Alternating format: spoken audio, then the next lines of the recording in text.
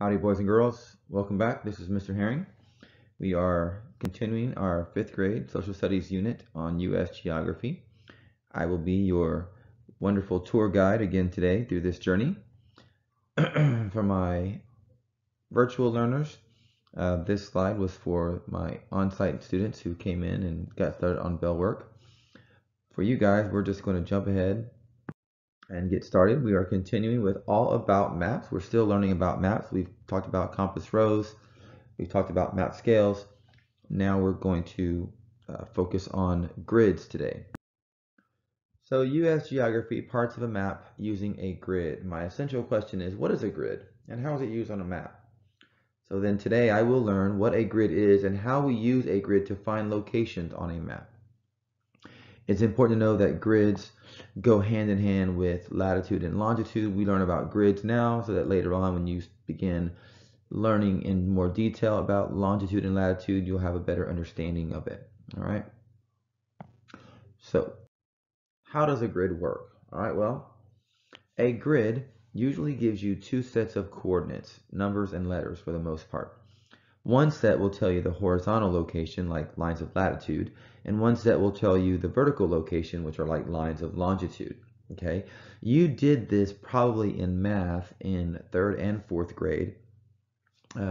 When you talked about a coordinate grid, you went over then up. Your 4th grade teacher may have taught you that. They should have.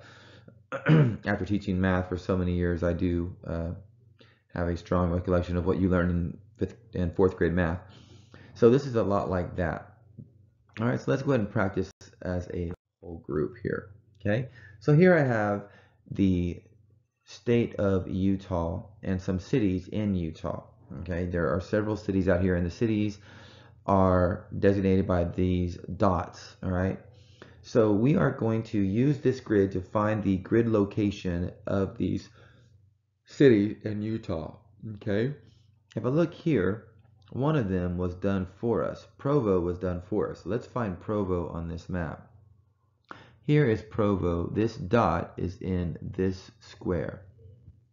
So I want to know how many over and how many up do I go to find Provo? Well, if I take my pencil and I draw a line up, I find that I'm under the letter D. And if I go over to the number, I find that I'm on the number 4. Okay? So that would tell me that I am at D4. Remember, we go over and then up. So I go over to D and down or up to 4. If the letters were down here on the bottom, I would do the same thing. On a coordinate grid in math, the numbers are on the bottom or the x-axis in the middle. So I'm used to saying over, then up. Okay, but it doesn't matter. We'll use the same strategy. All right. So let's go ahead and do some practice. Oh, and I should say again, I talked about lines of latitude and longitude. These letters represent these lines here, and these are long lines. So they are long lines of longitude, where these numbers are these lines, which are like a rung on a ladder, so they represent lines of longitude. Okay, all right, so I'm going to go ahead and clear the board. I'll leave Moab, the Provo on there. So let's find Moab. Where is the Moab? Moab is right here.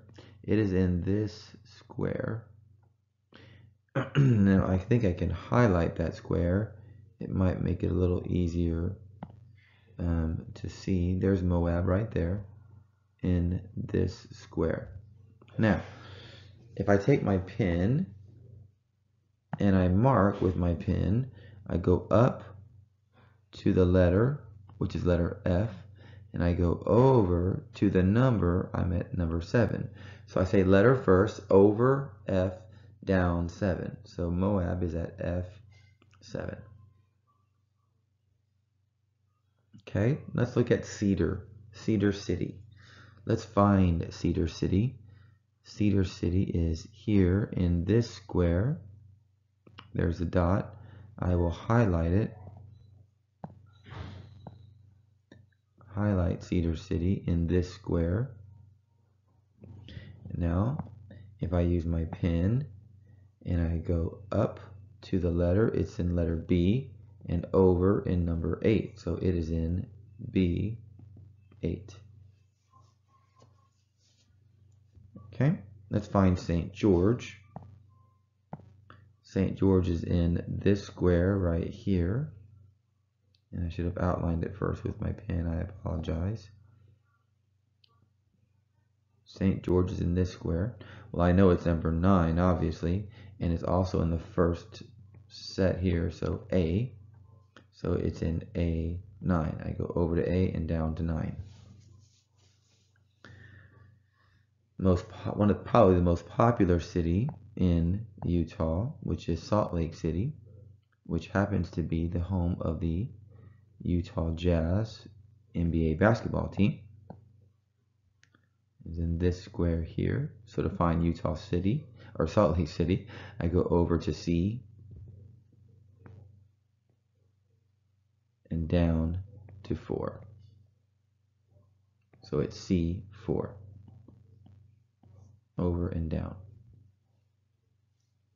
Okay. And last but not least, we have Logan, the beautiful city of Logan. I've been to Logan. It's a very nice city. Logan is in this square. Now they try to trick you. They put the dot in this square, but the word was in the leather. So you got to be careful. Pay attention to where the dot is. Logan is in this square right here. And if I use my pen, it's again, this one is also at C and over at 2. So it is C2. Hope that makes some sense with all my drawing and sketching. All right. So now let's do some practice. My in-class on-site students will do this and show their partners. My virtual students, feel free to get a parent or a friend, or you can just do it on your own, and then when you pause the video and you're ready to check your answers, hit play and you can check your answers. All right, but we're going to go ahead and practice what we just learned in finding these 5 cities in the state of Florida. Before we go, I'm going to do the example. The example is Orlando. Orlando is at H5. So if I go over to H and down 5, 1, 2, 3, 4, 5, I find Orlando. And Orlando is in this square, which is H5. All right, you go ahead and hit pause, find the other 5 cities, and when you're ready to check your answers, hit play. All right, welcome back. I hope you had some success. Let's go ahead and check your answers. Let's start with Pensacola. Pensacola is in this square. This square is at A3. Go up to A, or over A, down 3. Key West, which happens to be way down here off the coast of Florida, will go over G. It's at G, and down 10. So Key West is at G10. Tallahassee, which is way up here, home of the Florida State Seminoles, is over E and down, also down 3. So E3. Tampa. Tampa is in this square, home of the NFL, Tampa Bay Buccaneers, which is over F and down 6. So F6. And finally, Miami, or how they pronounce their city, Miami. It's very highly influenced by the Cuban community. Miami is over I and down 8. I hope you were successful in labeling the grid using this grid system. All right. So now on your own, you have an activity to do. You will be finding, my online students have an example. My virtual students have your own example. My on-site students have another example. So now that we know how a grid works and have practice, you will complete the Cities of New York grid activity on your own and turn it into your pocket chart before the end of class. For my on-site, my virtual students, you will click on the Google assignment, which is a similar practice, and it's a little bit different for you, so that it's an online assignment, so it couldn't be as complicated. You will complete that and submit it. All right. So a little recap. A grid gives you two sets of coordinates, usually numbers and letters, to find a specific location on a grid map. Coordinates are usually set up as numbers, or coordinates are usually set up as numbers and one set of letters. One is horizontal, like lines of latitude, and one is vertical, like lines of longitude. All right. Feel free to rewind, restart, review this video if you have questions. If you have any concerns or questions, come and see me during this, or your teacher during the Zoom meeting for my virtual students, online or at site students. Feel free to raise your hand and ask us or come see us. All right. Have a wonderful afternoon. I hope you enjoyed your tour, and I'll get better next time. Have a great day, guys.